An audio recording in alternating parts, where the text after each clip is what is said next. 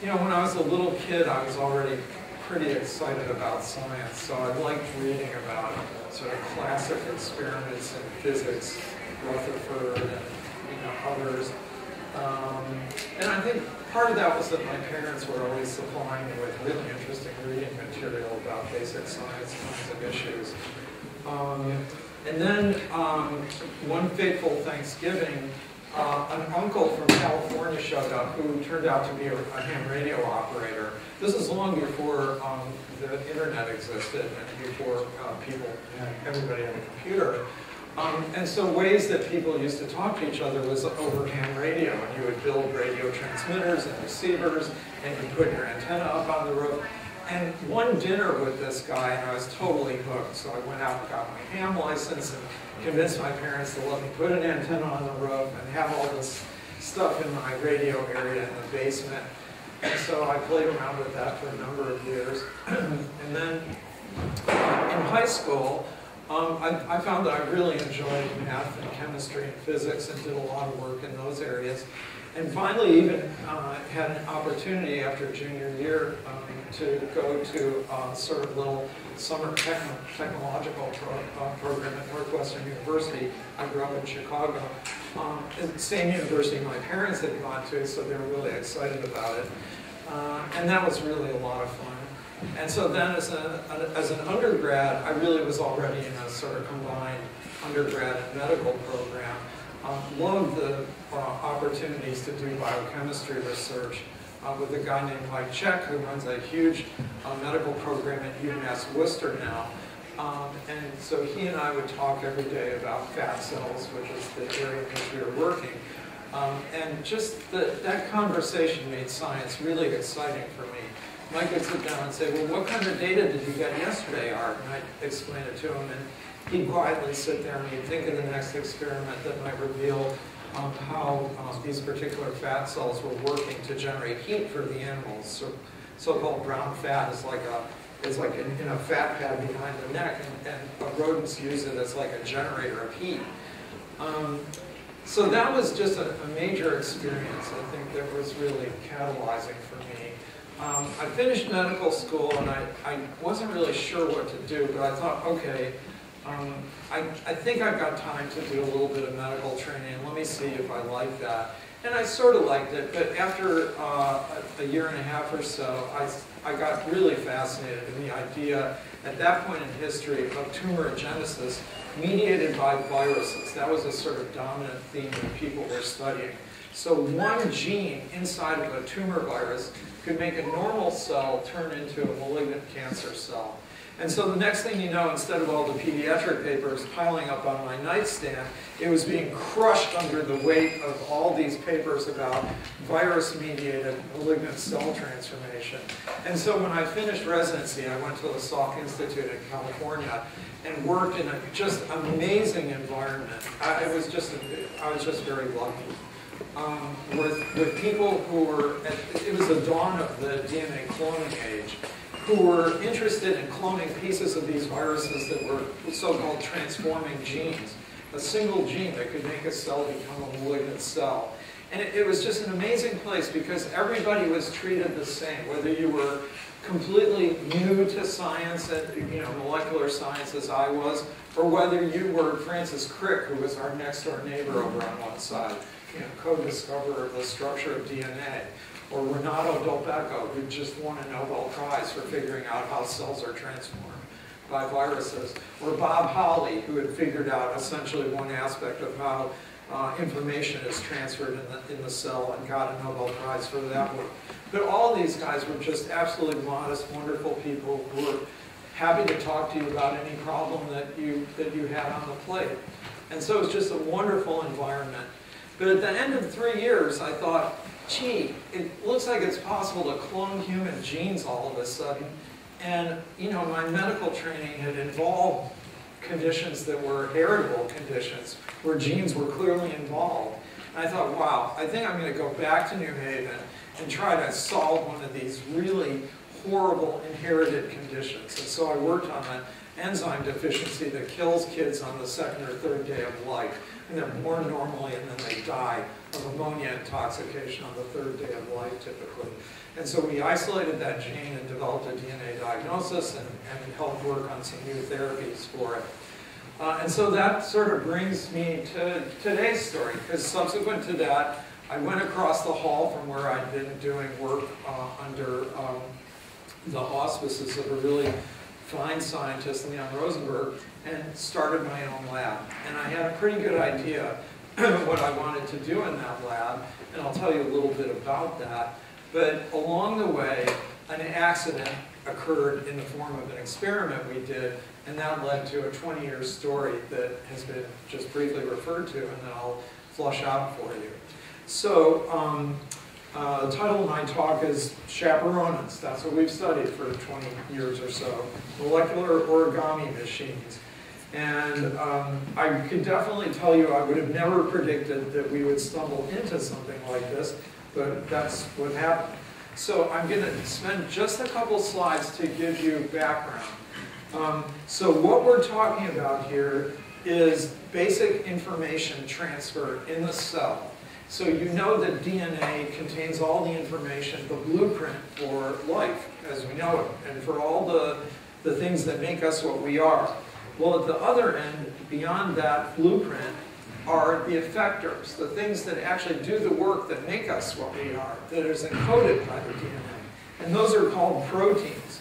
And they have to be, in particular, three-dimensional architectures folded up in order to do their work.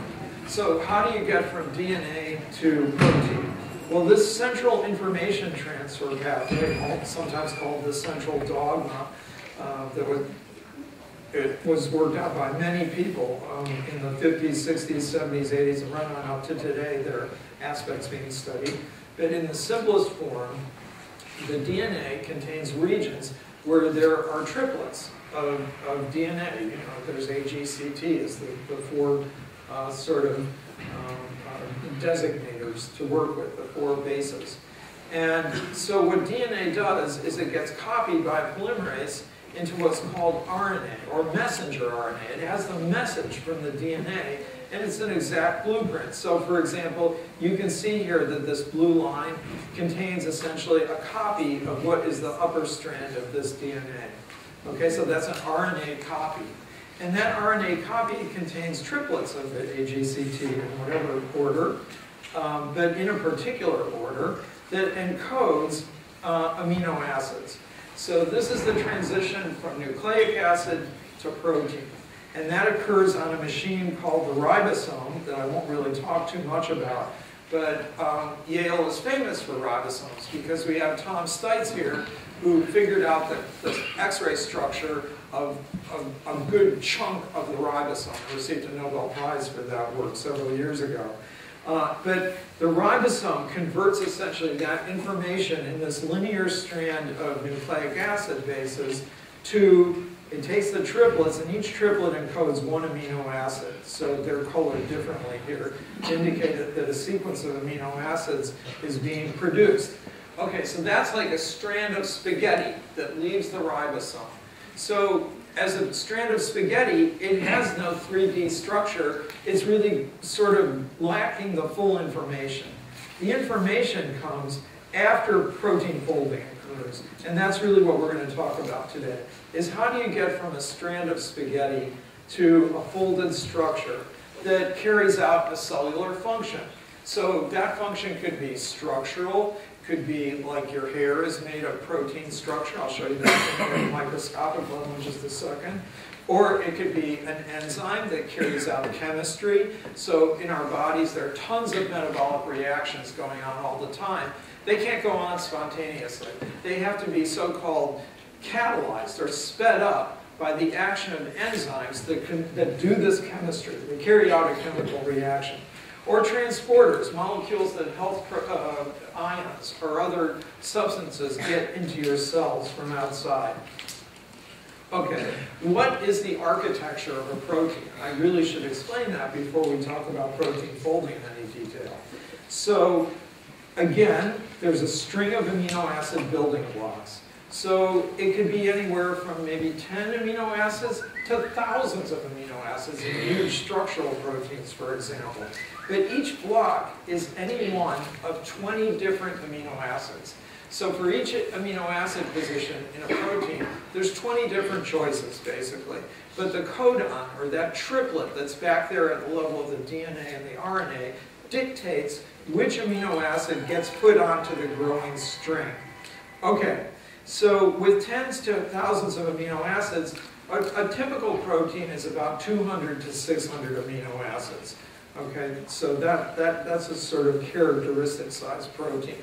So in Daltons, for those who are comfortable with it, it would be anywhere from maybe 15 kilodaltons on up to 50 to 60 kilodaltons. Okay, so each protein has a characteristic sequence of amino acids, and as a result of that, it has a characteristic three-dimensional folded structure. So that structure could be part of supporting the cell in some way, or it could be an enzyme that's floating around and has an active site that carries out a chemical reaction. So the folded structure is the active form of the protein. Okay, and so here's a really simple protein made out of like a Tinker toy. And so it has a sequence of amino acids. So these top guys are strands, and there's an arrow that indicates which way the strand is pointing. And this is like an anti-parallel strand, that one direction on the top and a different direction on the bottom. And then below that is what we would call an alpha helix. This is sort of symbolic, but I'll show you what that looks like in another slide or so. But see, each amino acid here is colored differently. And that's true. I haven't really colored the amino acids in these so-called loops, but they would be rich in an amino acid typically like glycine, which has essentially no side chain on it, just a hydrogen atom. And here is an alpha helix with different amino acids. Okay, so that's just my own tiny construct of what a protein could look like. But now here are examples of real proteins. So here is hemoglobin on the left. So that is your red blood cells are chock-a-block full of hemoglobin, and it is an oxygen-carrying molecule. So these red heme groups are shown inside of all these alpha helices that form each of the subunits of hemoglobin. So there are 4 subunits in a hemoglobin molecule, and each of them is carrying an oxygen through one of these heme groups. You can't see the oxygen in this particular image, but there's 2 so-called alpha subunits and 2 so-called beta subunits, but they're actually fairly similar to each other. Okay, here's a picture of hair composed of keratin. Once again, alpha helices play a prominent role in this structure. They're wound around each other to make the hair. Now here's a transporter, a structure solved by a good friend of mine several years ago, for which he received a Nobel Prize. So here you see a potassium channel, and you can see the potassium is actually in this channel. So this is called a selectivity filter that specifically recognizes potassiums and no other ions, and allows them to go through that filter. And here are these long helices, alpha helices, they're sort of the backbone structure of the channel. They're crossing the membrane of a cell, which I haven't shown you here, but they cross at the level of the selectivity filter. Now, I've been talking about all these alpha helical structures. There are lots of structures that are rich in those beta strands that I showed you a second ago. So here's one of a protein that's like that, called transthyretin. It carries thyroid hormone in our blood, and it has a whole bunch of central beta sheets. And it binds hormone, if I remember correctly, at either end here. You can bind at least 2 molecules at the flanks of the subunits. Okay, but the question we really wanted to come to was, how do proteins fold? So if they start out as like a strand of amino acids, like a piece of spaghetti produced at the ribosome, how do they reach their 3-dimensional structure? Well, I'm going to show you probably the single most important experiment that's ever been done in protein folding, carried out by a man named Christian Amundsen in the late 1950s. He received a Nobel Prize for this work in 1972. So what he showed was that amino acid sequence in the protein contains all of the information that's necessary for the protein to be able to fold into its 3-dimensional structure. So how did he prove this? Well, first he had the idea in mind. I want to ask this question.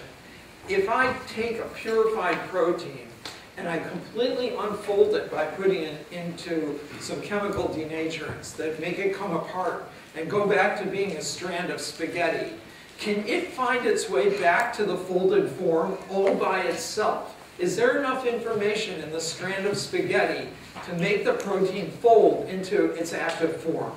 So he took this enzyme called ribonuclease. So we were talking about RNA a few slides ago. This is a small enzyme that actually makes RNA digest. It just cuts it into little pieces. So it's easy to assay it. So he took this protein. It has some bonds called disulfide bonds, where two sulfurs come together and make a covalent bond. And he broke it apart. He completely unfolded the protein by using the chemical denaturant called urea. And he used what's called a reductant that breaks these disulfide bonds. And now he had essentially just a piece of spaghetti again. So here's ribonuclease spaghetti in this middle panel here. Then he said, okay, I'm going to take away the urea and the mercaptoethanol and these things that are making it spaghetti. And so he put them in a dialysis bag. So dialysis bag is a place where your protein sits on the inside and the ions and small molecules just go through little tiny holes in the cellophane wall, as it were, out into a big buffer.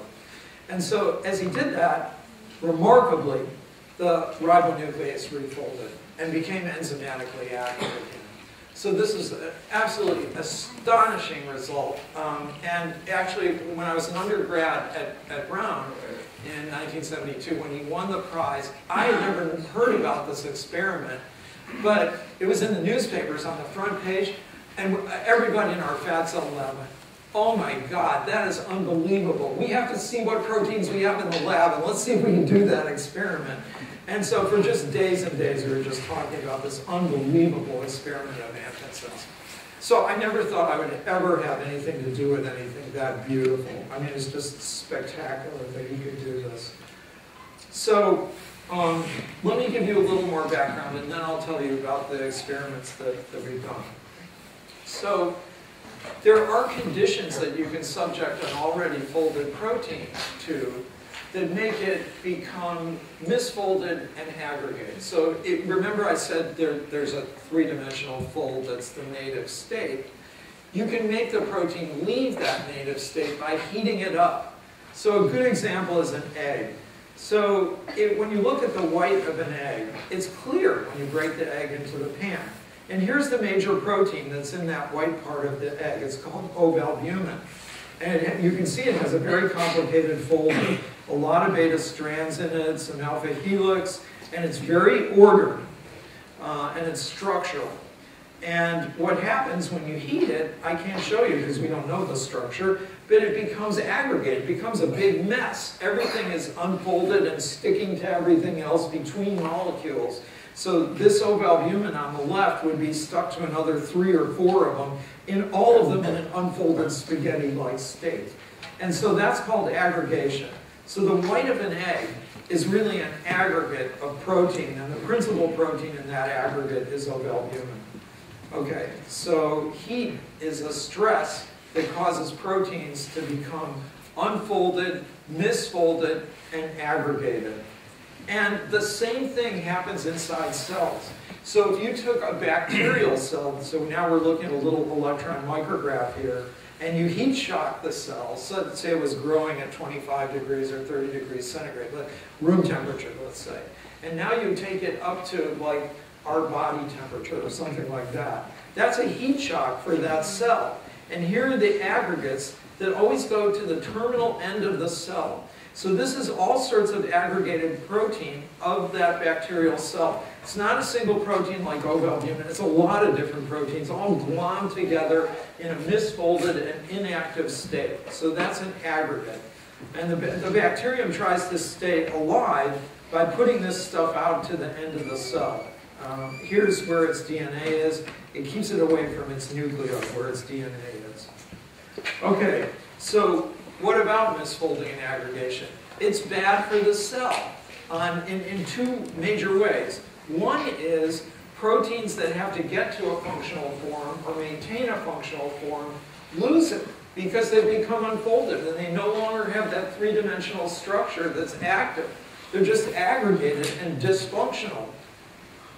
Okay, and aggregates can be toxic. So now we're talking about a medical side of this. So people who have sickle cell anemia have a hemoglobin, which you saw that in living color a few slides ago. They have a hemoglobin that has a mutation in it that causes the globin chains to misfold and aggregate inside of the red cells. And they make really sharp edges that actually cause the red cells to break. And so that's why it's an anemia, is because all those red cells are gone. They're constantly breaking.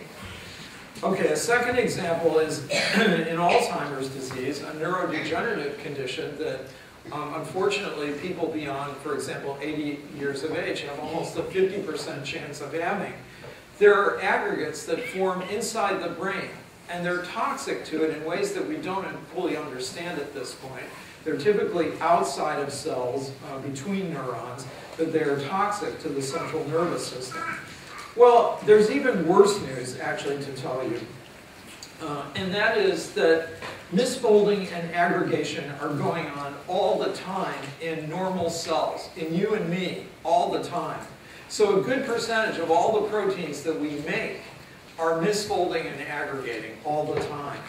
So it's not like the Anfinsen experiment where all the ribonuclease molecules went nicely down the ski slope to the lodge that was the native state, the fully folded active structure. In the case of the cell, many proteins, while they're getting made, get lost on their way down the ski slope. So they get into a local minimum. So you, as I do all the time when I go skiing, and all my kids laugh at me. They say, "Dad, you're stuck! Do we have to come and pull you out of there?" So the protein can't get down the slope. It's stuck in a local area, a local energetic minimum, where it's misfolded. And that's where it's at risk for aggregating. And so the idea is, does Mother Nature have a defense against this? Is there a way to prevent misfolding and aggregation? And the answer is yes. Mother Nature doesn't leave anything to chance. How was this discovered, and how does it work? How does a machinery that prevents proteins from misfolding in the cell actually work? Okay, so now just a little background, and then we're coming up to some of our own work. So in the 1970s, I just told you about heat stress and what it does to an egg, for example. In the 1970s, people were heating up cells and observing that there are specialized proteins inside the cell that become very abundant under heat shock conditions. And these were called heat shock proteins. So here you see a cell at a normal temperature, and now it's at a heat shock temperature. These are identical lanes, more or less. But here you see that there are two size proteins. Heat shock protein 90, which is a 90,000 Dalton protein, called here P95. And heat shock protein 70 of 70,000 Daltons, called P76. And they're heat shock proteins that are induced when the cell is exposed to a stress like heat shock. And here's a small heat shock protein that's smaller, runs further on this so-called electrophoresis gel. Okay. Well, people saw that there were these heat shock proteins, but they said, well, you know, they obviously correlate with protecting the cell, but how do they work? Do they affect glucose metabolism? Do they protect DNA and RNA under heat shock conditions? Do they protect membranes? What do they do? And so nobody had any really good idea about this. There are a lot of different hypotheses. And then, working in England, Hugh Pelham, in 1984, made a really major suggestion that heat shock proteins are actually protecting other proteins during heat stress. So in other words, the heat shock protein is preventing the white of the egg from going from clear to white. It's actually able to maintain it in a clear state. And so at the cellular level, what he did was to overexpress HSP70, and he noticed that heat shock cells, the nucleus of heat shock cells, started to look funny under heat shock conditions. But if you overexpressed HSP70, it was normal. The nucleus seemed to be normal. It recovered very rapidly from the heat shock and went on to function normally. And so here was his molecular model based on some experiments that I won't review that were really brilliantly conceived. So here is an HSP70, we're now talking about a protein itself, a specialized protein, that is a molecular crowbar. So the idea is HSP70 binds to incipiently aggregating proteins. These are two proteins that shouldn't stick together under normal conditions, but under heat stress, they're starting to stick to each other. And what happens is when HSP70 binds to these guys, it, through the offices of burning up ATP, hydrolyzing the energy currency, ATP to ADP, there's a crowbar action that actually separates these two proteins from each other.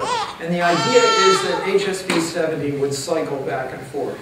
So these were the first intuitions about how what we call chaperones work. So a lot of people in the room don't know what a molecular chaperone is, but the idea is in the Victorian era, in the late 1800s, when you went out on a date with somebody of the opposite sex, you always had to go out with a chaperone who would keep the two of you from having illicit interactions with each other during your date. Okay? And that's what these guys are doing. They're preventing proteins from having illicit interactions. That's the idea of molecular chaperones, to prevent those interactions that we call aggregation from occurring by actually binding to a protein and preventing it from aggregating. Okay, so now we come to Yale.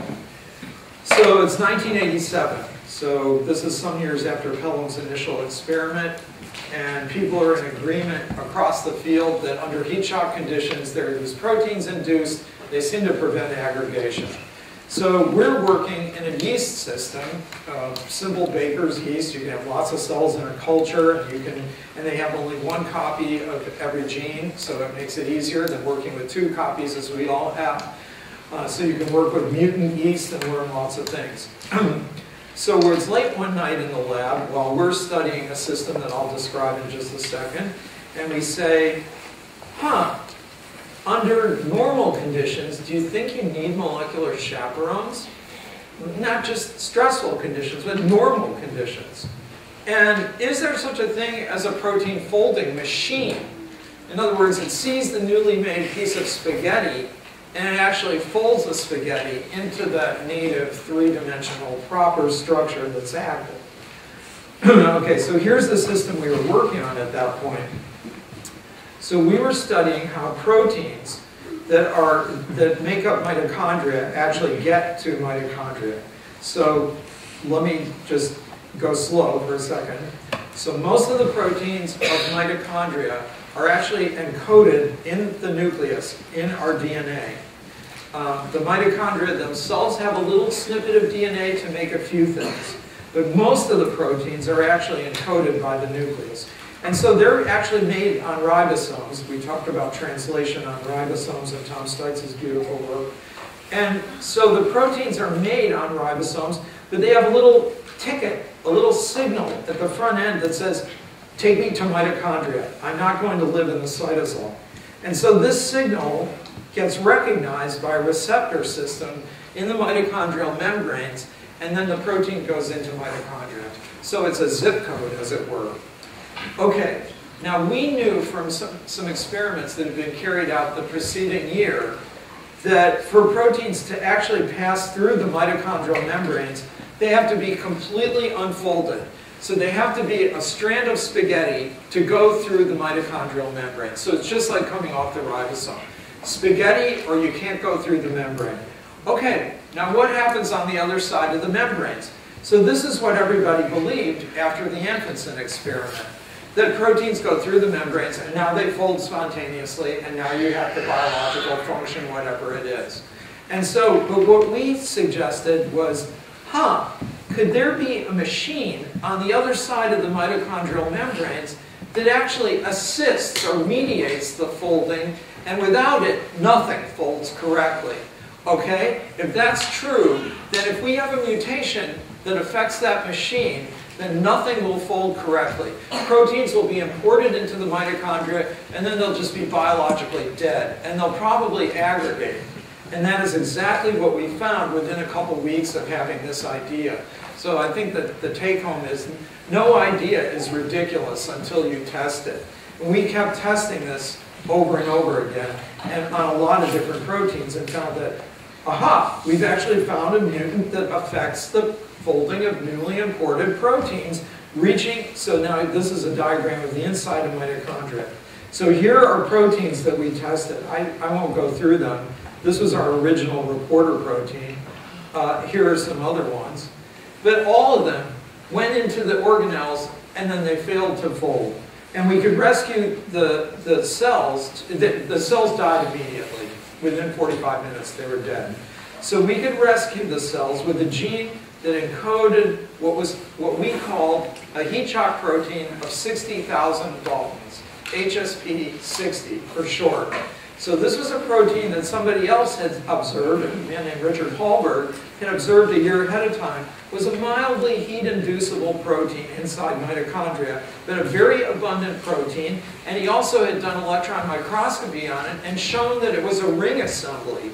And so this ring structure we now could relate to the folding of proteins entering mitochondria. Okay, here's just some of the principles of that work. Ming Cheng was my first graduate student at Yale. She was a young physician who came from Taiwan.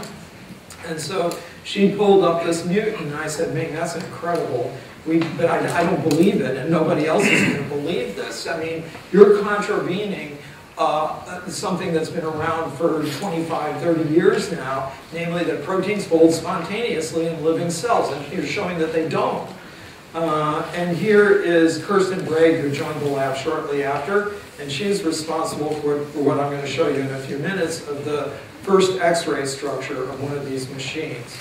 And here is Ulrich Hartl and his wife Monijit, who contributed considerably to the biochemistry of the experiment that I showed you. Because we had a hard time believing our own results. We were afraid of our own results. And we went to, and were called by, one of the major mitochondrial labs in the world in Munich, of which Ulrich was one of the senior members, working under a man named Walter Neupert, who was the big boss, the Oberth boss. And Ulrich knew what we were doing, and he said, we want to help you guys work this out. We have a hard time believing this also, but let's do some more biochemistry. And so our groups worked together for several years before we finally published on this, when we were absolutely sure that it was clear that this was a folding machine inside mitochondria. Okay, so now I'm going to fast forward a little bit. So it turns out that here is the component that we studied called heat shock protein 60 in mitochondria. Well, you know, mitochondria in evolution are descended essentially from events that relate to one bacterial cell eating another cell, and you know, one of the cells became mitochondria inside the other one. So bacteria, it turned out, have a relative to HSP60 called GRO-EL. GRO just means growth. E meant a phage protein that is very important, requires this machine in order to make phage particles. This is some historical significance, but I won't dwell on it. And L is for large. It's a large subunit. And then the third leg of this triangle was inside plants. There are small organelles called chloroplasts that are involved with CO2 fixation, as you know.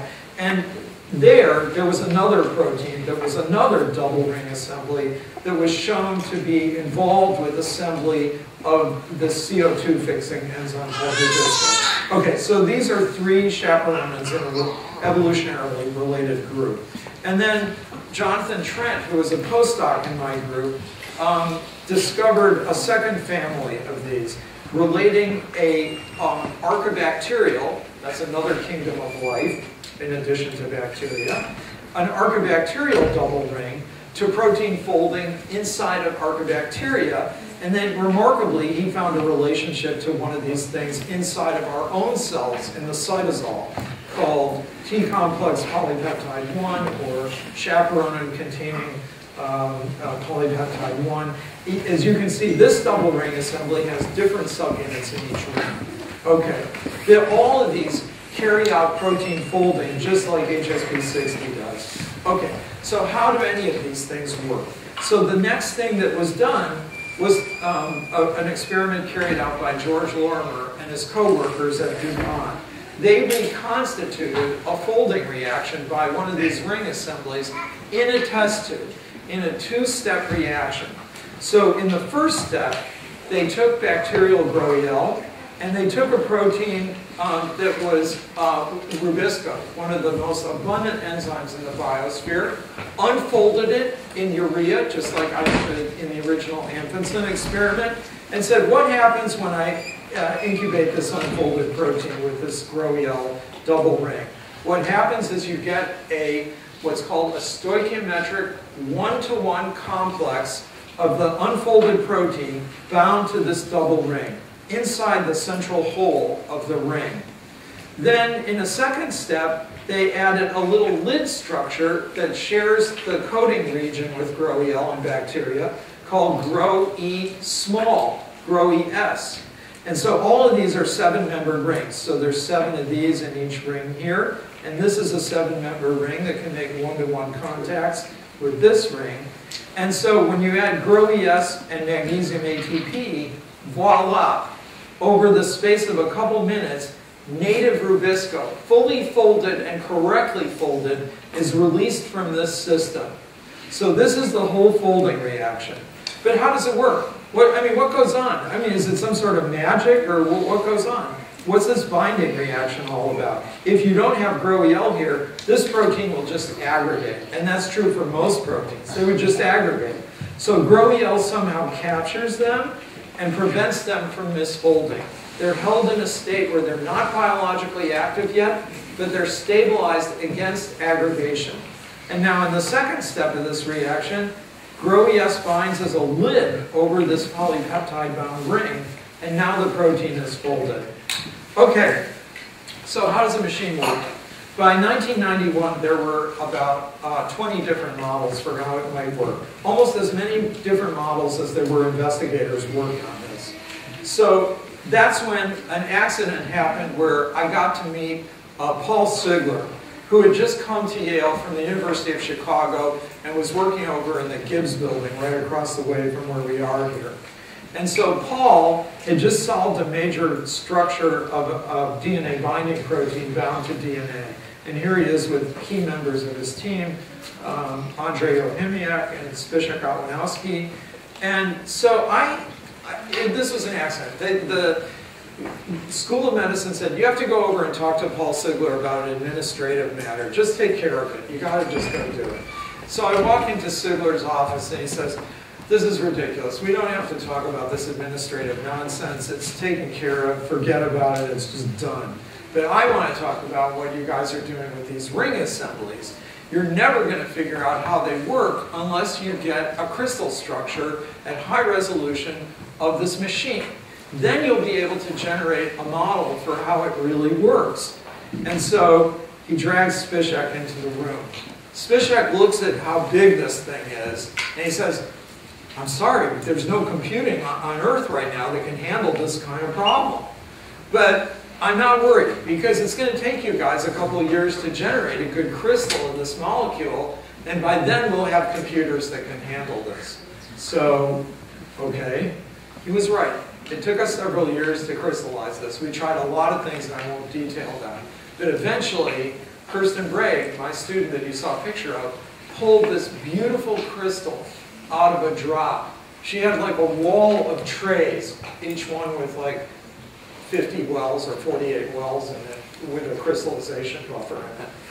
And from this wall of trays, she found this drop with this beautiful crystal in it. And we took that and diffracted that in X-rays. And Zbyszek was right. He was ready with computing and with his own program for how to solve the structure of this complicated double ring machine. And so here you see it in the flesh now at high resolution, the determined model from the X-ray structure. And so Groyel is essentially composed of 2 back-to-back rings. And so each ring has 7 subunits, but each subunit is folded into 3 different domains. So remember, hemoglobin had 4 subunits. These are domains within a subunit, as it were. So here it's 7 subunits per ring, and each subunit has 3 domains.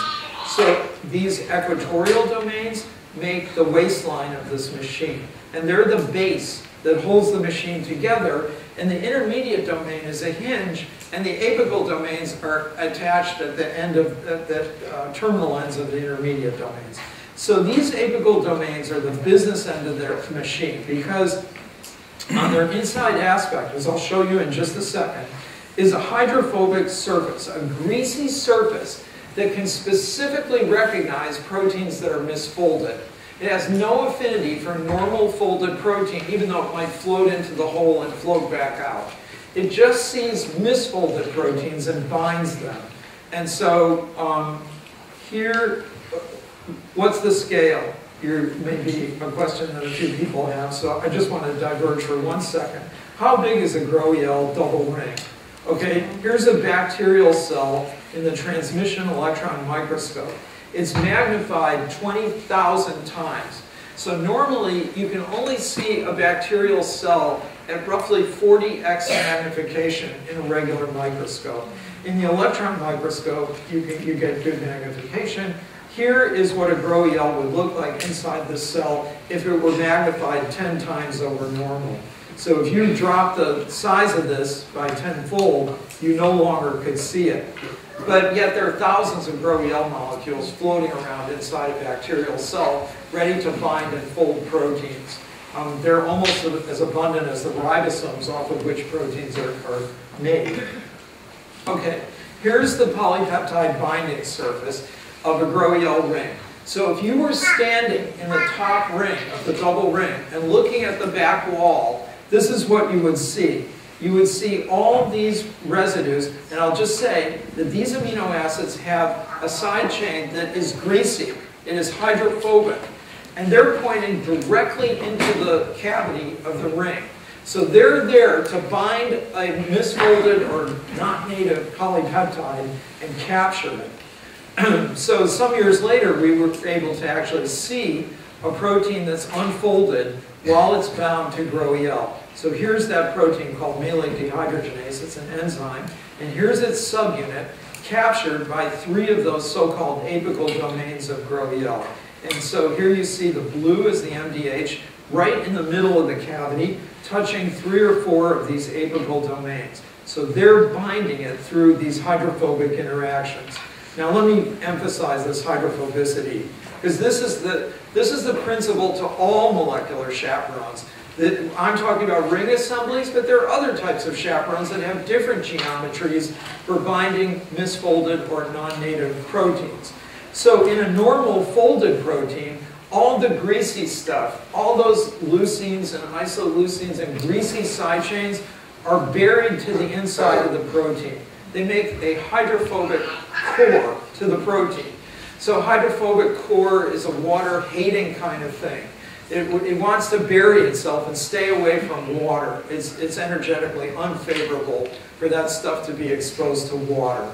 But under conditions of stress or in the cell, when a protein is in the process of folding, that hydrophobic core can become exposed at the surface of a protein.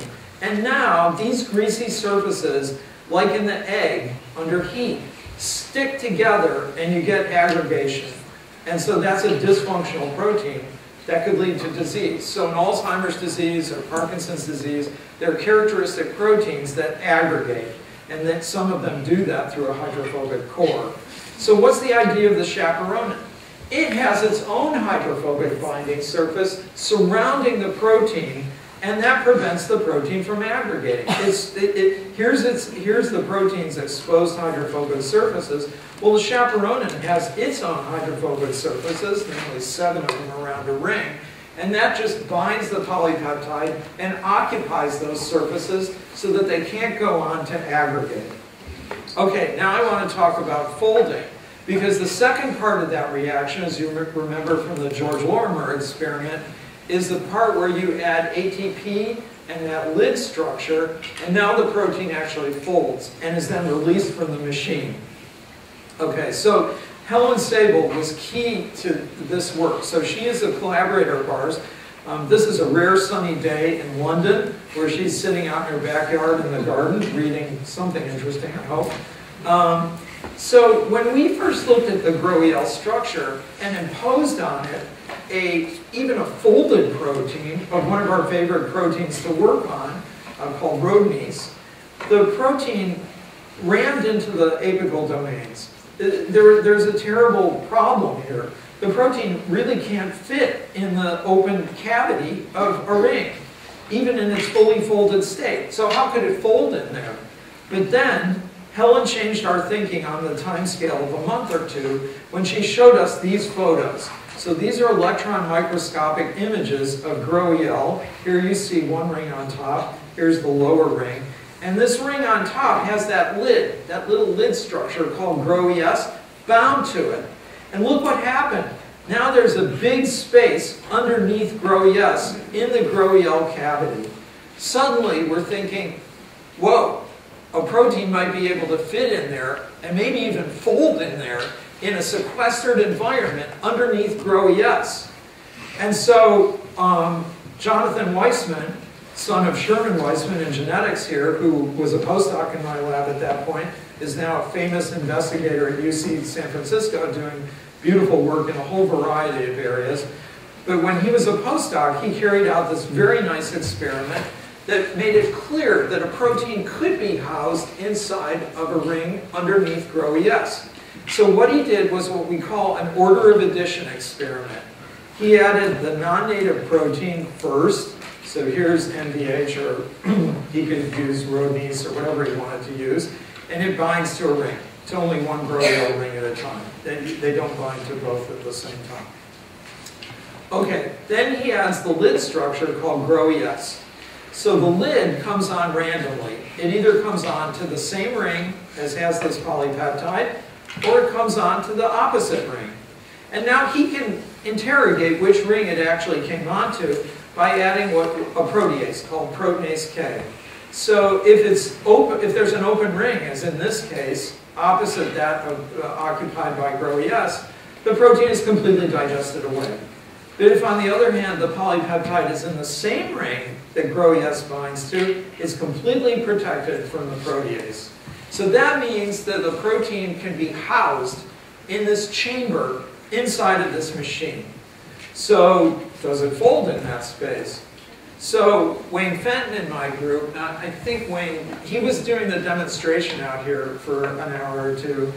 He looks like Santa Claus, so you may recognize him, or he may have demonstrated the anti-aggregation properties of GROW-EL for you in a test tube. So what he did was he took a protein, he diluted it straight into buffer, it aggregated like crazy, and you could see a cloudy solution, just like that egg. And then he diluted a protein into a mixture with GROW-EL, and the protein solution stayed completely clear because GROW-EL bound that protein and prevented it from aggregating. Okay, so he did this key experiment related to folding. He either started with what we call a trans complex, where GROW-ES is bound to one ring and polypeptide to the opposite ring, or he made a cis complex, where the polypeptide is underneath GROW-ES inside of a GROW-EL ring, and then he added ATP and asked what happened. Which one of these was active? It turned out that this was the one that was active. This was the folding active version of GROW-EL. A polypeptide is housed underneath this lid, and it's released into the chamber, and it now folds in isolation, where nothing can interfere with it. And then at the end of that, it's released into free solution. And in the case of OTC, the subunits assemble spontaneously to make the active form of the enzyme. Okay, so now we wanted to ask a further question. Can a protein not only start folding in that chamber, but go all the way to the folded active form inside that chamber? So the problem is that normally the lid, GROW-ES, binds and releases from GROW-EL roughly every 10 seconds. So it cycles with ATP binding and hydrolysis in a double ring context. But in a single ring context, the nucleotide cycle is blocked. So without detailing this, I just want to say that you form a stable, GRO-ES-bound single ring. And so we made that. The lid won't come off. It's stuck in this ATP state. And the protein could, in principle, fold in that chamber all the way to the native state. So the experiment was to start with this single ring, bind the protein, it's just shown as a line here because we don't have a structure for a piece of spaghetti, bind Rodinese to that ring, then add GRO-ES and ATP, and make this folding chamber. Okay, so this is a stable, large assembly, about 400,000 Daltons, quite large, and separable in what we call gel filtration columns. And so we asked, okay, where is the Rodinese activity after this protein is refolded? Can it refold inside of this chamber? And we actually fractionate the whole chamber and show that the activity goes with the chamber. Okay, so here on the top is just shown the recovery of Rodinese activity when we add GRO-ES and ATP. The recovery rate is the same as a normal GRO-EL double ring, and the same occurs at a single ring. But in the bottom here, what we've actually done at each time point, we've separated in this column the 400 kD complete complex and said, okay, is there any activity associated with it? And the answer is yes. The kinetics of refolding is exactly the same as assaying the whole reaction mixture. So that says that folding inside of this chamber goes all the way to the folded enzymatically active form. And that enzyme is active while it's spinning around inside this chamber. So the chamber supports folding to the native state. Okay, so what does the folding chamber actually look like? So in further X-ray studies with postdoc in Paul Sigler's lab, particularly Zhao Weizhu was the major mover here, we produced crystals of GRO-ES bound to GRO-EL. And so what you see is this GRO-EL ring looks like just a standard unoccupied GRO-EL ring. But this one that has GRO-ES bound to it has undergone major changes in conformation. And here's what's happened. It's best thought about as if you were looking at an excavator. So an excavator has an equatorial domain that has the engine and ATP in it and generates energy. And then there are two hinge structures here that are like the intermediate domain of GRO-EL here. So things can happen around the hinges. And here's the working part, the apical domains as they were. So here's that hydrophobic surface. So here's what happens in reality. You start with unliganded GRO-EL, so this subunit is colored, it has been colored. And these two helices, H and I, are the polypeptide binding greasy surface. When GRO-ES binds, as illustrated here, here you see the top hat on top of a GRO-EL ring. Now the whole subunit and that whole ring of the machine undergoes this huge conformational change that's symbolized down here. The apical domains elevate 60 degrees and they go 90 degrees clockwise. So all that hydrophobic surface that was involved originally with binding a polypeptide is facing us out of the board. And there's a completely new lining to the cavity that is now, as I'll show you in the next slide, is hydrophilic in character. It's water-loving. It's electrostatic. It's not hydrophobic. It's just the opposite. So here's the chamber that's formed. You can see GRO-ES bound on top here. Here's this little chamber, about 70 angstroms in width and in height. And a polypeptide folds in isolation in this space where it simply cannot aggregate with anything else. It's in solitary confinement. Here's what the wall character did. All this yellow was the original hydrophobicity of an open ring. That's all been converted to hydrophilic electrostatic character shown by all this blue. So all of this hydrophobicity has now moved sideways to make contacts between the subunits in the wall, and the actual cavity lining is completely changed to a hydrophilic character.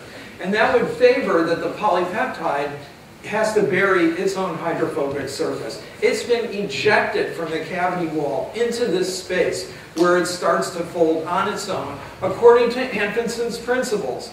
It's simply following its way down the ski slope without the chance of aggregating to anything else, because there's nothing else in there. Okay, so I'm going to finish now. So it's ATP binding and hydrolysis, actually, that drives this reaction cycle. So I've showed you various states, and the way the machine goes between those states is by using ATP as a trigger, as it were, and ATP hydrolysis as a second type of trigger. So here is the activation of folding. That occurs when 7 ATPs bind to this particular ring. And through work of Amnon Horwich at the Weizmann Institute in Israel, no relative, but we're very close friends and tennis buddies, it's been shown that this ATP binds cooperatively. So when one ATP binds, that favors that 6 more are going to bind, and all of the sites in that ring will be full of ATP. But with respect to the opposite ring, there's anti-cooperativity.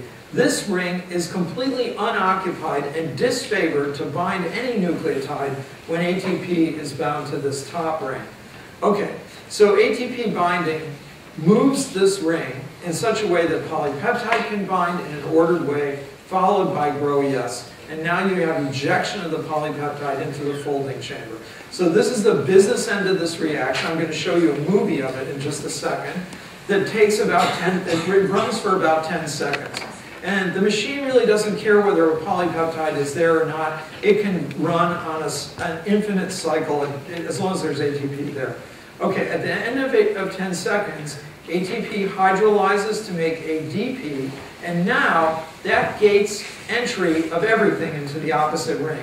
So ATP gets there, polypeptide gets there, and then GRO-ES gets there, and now that ring becomes folding active. But at the same time that ATP and polypeptide bind here, they send what we call an allosteric signal from this ring to this ring that is an ejection notice. It says, goodbye GRO-ES, goodbye polypeptide, goodbye ADP. And they all leave and go out into solution.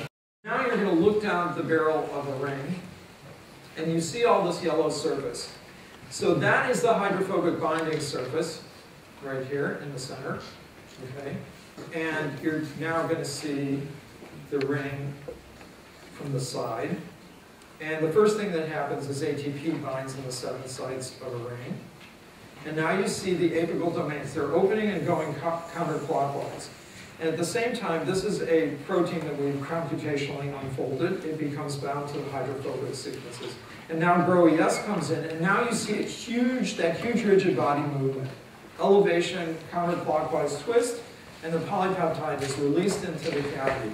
So it has 10 seconds of folding that go on, roughly, at the end of which ATP hydrolysis occurs. Here's free phosphate coming out, and now ATP can enter the opposite ring. And that's the ejection notice. So things are going to start to leave this ring, and simultaneously additional ligands bind to this ring. So now it becomes folding active, and you'll see the blue blinking light, which we believe is just following Anfinson's principles. Polypeptides ejected into that cavity, and it finds its way down the energy landscape. Okay, so that was a slow motion. Now this is what the reaction is like in real time. So you'll see that a ring spends almost all of its time in the folding active state. And then the transition between the 2 rings is only about a second or so. So all hell breaks loose is going to happen right here. Okay, so you can see things leave one ring, they come on the other ring. So the machine spends most of its time in a folding active state. So the duty cycle of the machine is greater than like 90% of the time. So GRO-ES is very active all of the time. The transitions are very fast. Okay, so let's see, I'm off into La La Land here since I left where I was. Let me see if I can. So let me just acknowledge a few people. So Ming and Ulrich were crucial to the early discovery work. A lot of people have participated in structural work, but Kirsten grew the amazing crystals that were just magical. Spishak solved that initial structure, Xiaowei that GRO-ES structure, Helen our EM experiments. Paul passed away in the year 2000. We really miss him. he had an idea every 20 seconds. I mean, he was called a human dynamo when he was eulogized by really one of the greatest crystallographers of all time, Max Perutz. On mechanism, a whole group of people, including Wayne, who was here earlier this morning, have participated in working out the dance of our reaction cycle. I'll just say that more recently we're working on ALS, which has a misfolding component to several versions of ALS using a mouse model. We're hopeful that maybe we'll be able to come up with something for that. So I thank you very much for your attention. I'd be happy to answer any questions either about the science or about what life is like doing science. So thanks so much.